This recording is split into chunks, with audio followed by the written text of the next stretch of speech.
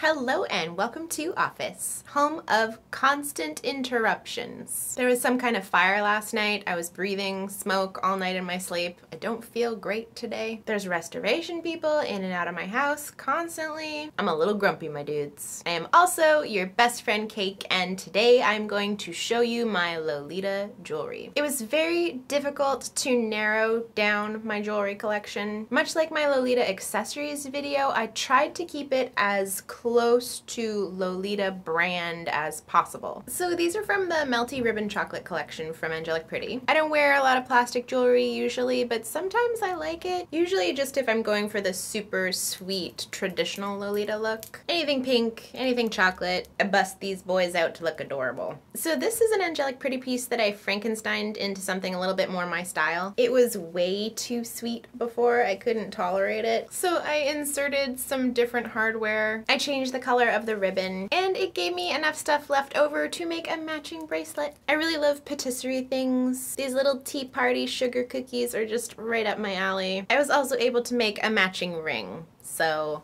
value. My friend Jackie got me this ring. I love it so much. I have no idea where it's from, but it is a little pink teacup, and that's for me. Some more plastic jewelry from Angelic Pretty. It's a little purple bonbon. I wear it with my Halloween themed clothes. I've had this choker since I was like 10 years old. My dad had taken me on a business trip with him, and I told him if he bought it for me, I would stop being annoying. It's nothing actually special, but it's really special to me. Some just peachy rosettes. I know they're not really jewelry, but they're in here, so they're in the video. I have other rosettes and ribbons, but I am not gonna show you. Here is my ginormous juicy charm bracelet. You could knock someone unconscious with this thing. There's a slice of cake. There's a little teapot, and the lid opens. It opens. Yeah. It opens. This little teacup is Disney couture. My old boss gave it to me and it just works too well. And then there's a little cupcake, which also opens in theory.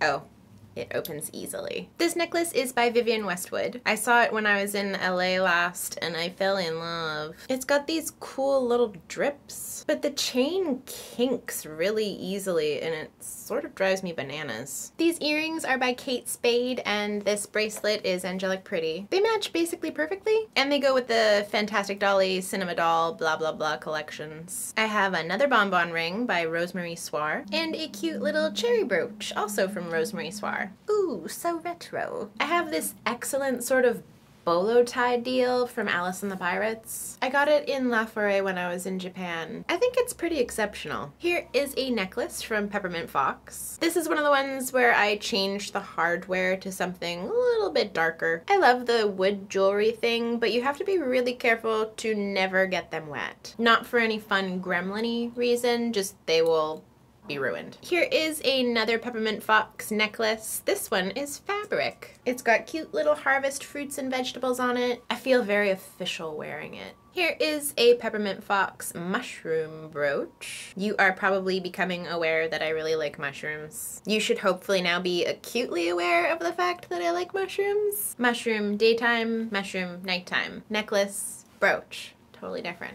I've showed you this before, but I'll show you again because it's so cool. Peppermint Fox, traditional wood up here, but cool acrylic down here. It's like a little resiny, mothy, crystally thing. I like it. I wore it a lot this winter. I like it very much. Here is an annoying rabbit brooch. I had to have her. See?